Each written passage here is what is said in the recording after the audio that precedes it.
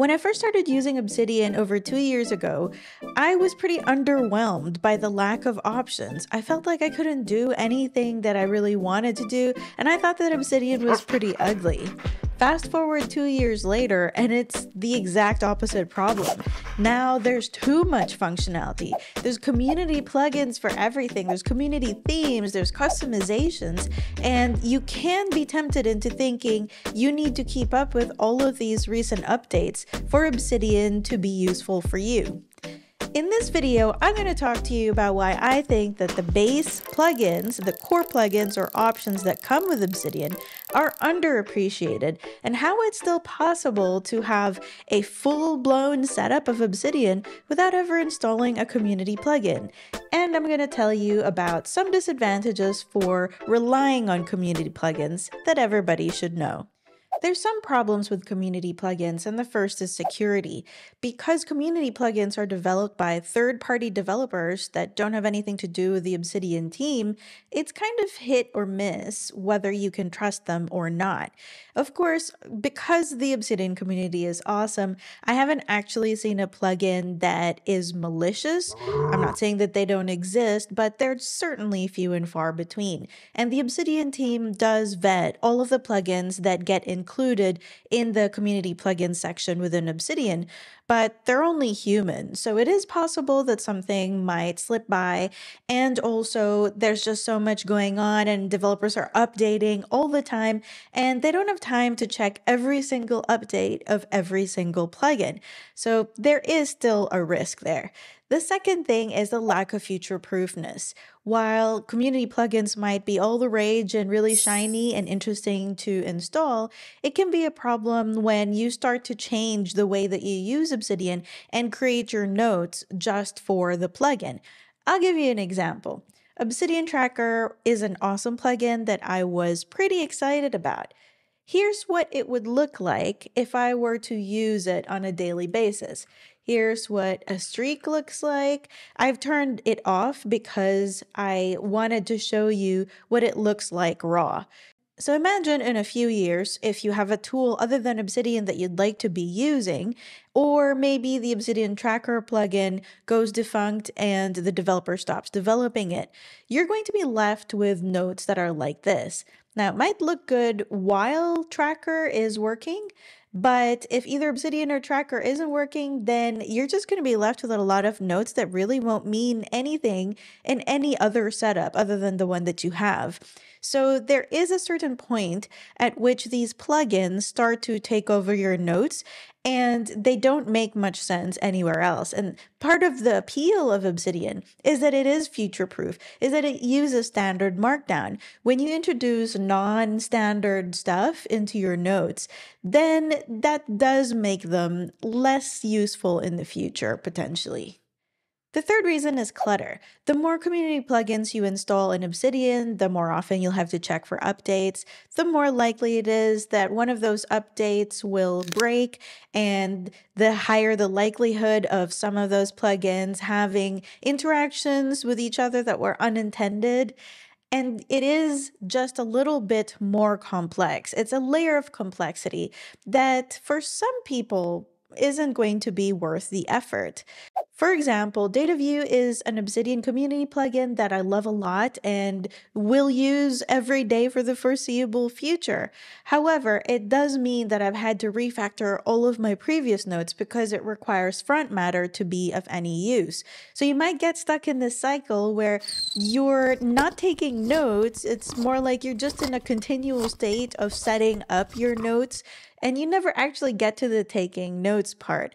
So while I love these plugins, I think that there is room to be a little bit more intentional about our choices of community plugins.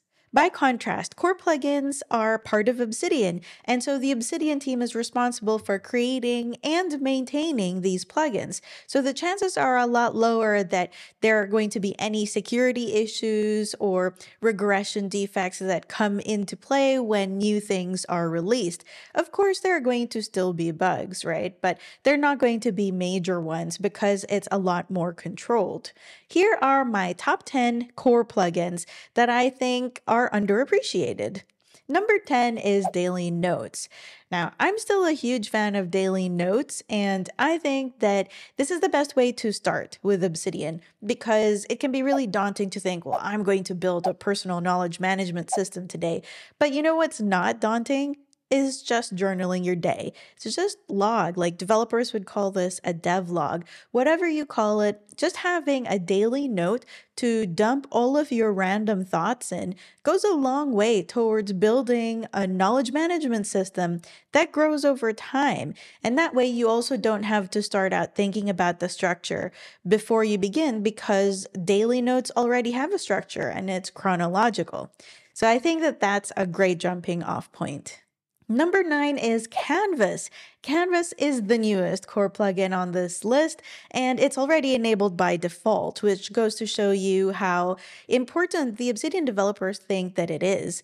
This is a plugin that is for visual thinkers. If you're wondering about the graph view, I actually considered putting the graph view in this spot, but then I thought, Canvas is just so much more useful, at least for me, because a graph view shows you pretty much everything. And there are links in there that maybe you don't really care about. And yes, you can filter them. But honestly, sometimes it's just handy to create my own little structure. And that's what Canvas lets you do. You can drag in media, and that includes images and videos and, sound files as well, and embed notes. And you have this infinitely scrolling canvas filled with connections that you make manually. And that way, it's much more customizable than the graph view. You can move things around the way that you want to. Number 8 is the Note Composer. I still use this quite a bit. It is a way to split, merge, and refactor your notes. You're going to be doing a lot of that. And I think rather than trying to get it right the first time, having a plugin like Note Composer that just makes it a little bit easier to split up notes or to merge two notes that are the same is just a lot easier to handle. And it makes you feel like you can worry about it later. It's a little quality of life thing because you can always manually just copy things into a new note, but having Note Composer is a really easy option. Number 7 is Workspaces. I love Workspaces so much, and it's only gotten better with the recent additions of like the pop-out window and being able to do tabs. You can customize pretty much everything about how the tabs are laid out in Obsidian. You can have different windows, you can have a sidebar open and then some note that's pinned to the sidebar. And with Workspaces, you can save all of that. So you can have different workspaces for different use cases, and then you can just load the correct one when it's time for you to do those things. And I think that it is a great way to just jump into whatever it is that you're focusing on. And it really sets Obsidian up as this general all-purpose tool for work and for play. Number 6 is Slides. The Slides plugin is disabled by default, just like the previous one, Workspaces, was, and I think that it's something that you should consider enabling. Slides turns your notes, your markdown notes in Obsidian, into presentations. Now you might think, oh, I never give presentations, or why would I use something that's so bare bones? Well, I think that that's part of the appeal. Not every presentation has to have like animations or require an entirely separate program to run.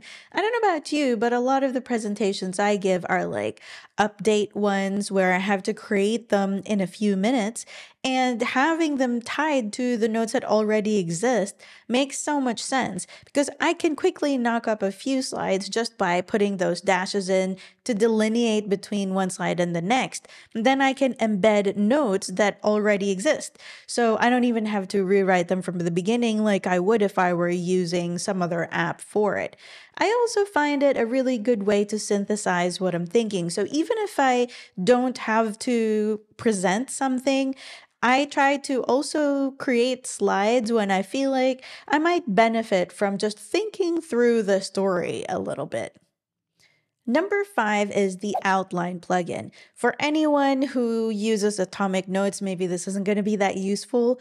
I appreciate the idea of atomic notes and I think that there is a place for it. However, the reality is I still do a lot of long form writing. I write blog posts or articles, or, sometimes I just get really caught up in something and I don't necessarily want to have like a dozen notes that are open. It's nice to have it all in one file sometimes, and I don't restrict myself to always making notes atomic.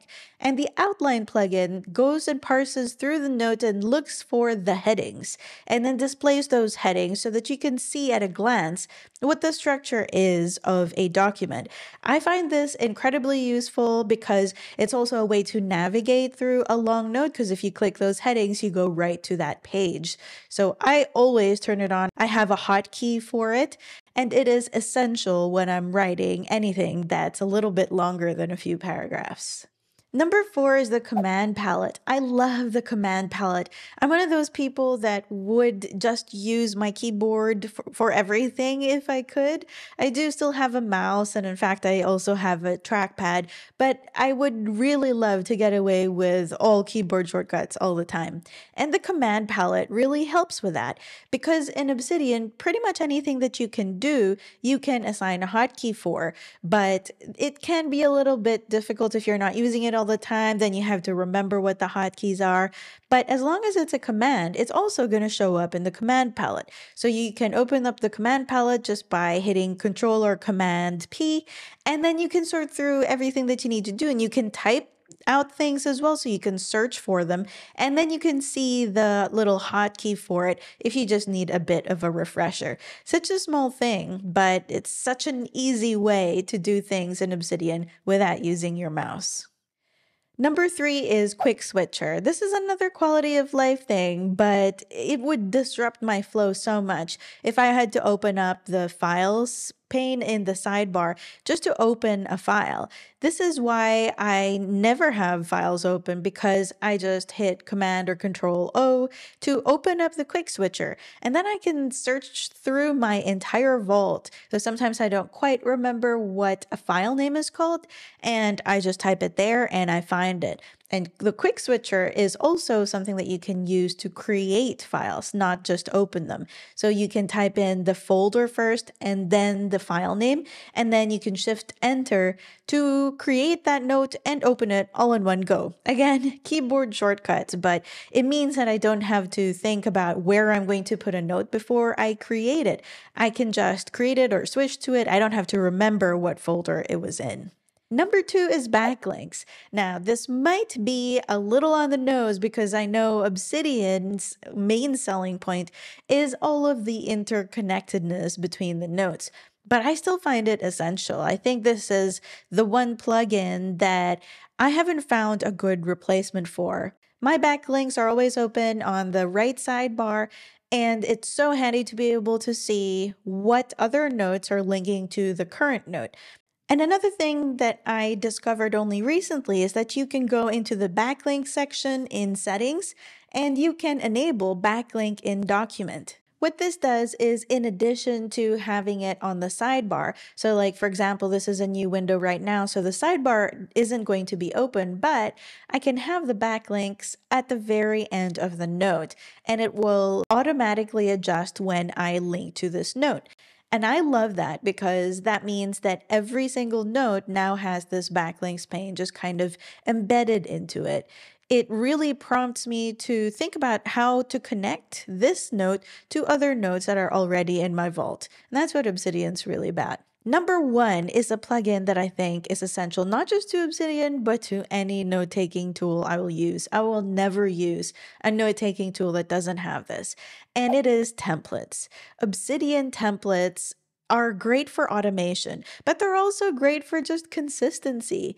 I'm not somebody who does a great job at being entirely consistent with her notes, and having a template that has all of the front matter that I want, that I've decided on, that I've deliberated on, and that I've progressed over time goes a long way towards reminding me what structure my notes should actually be in.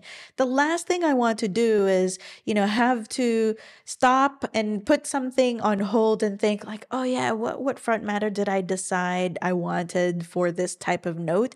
I would hate to do that. Templates just makes it easy.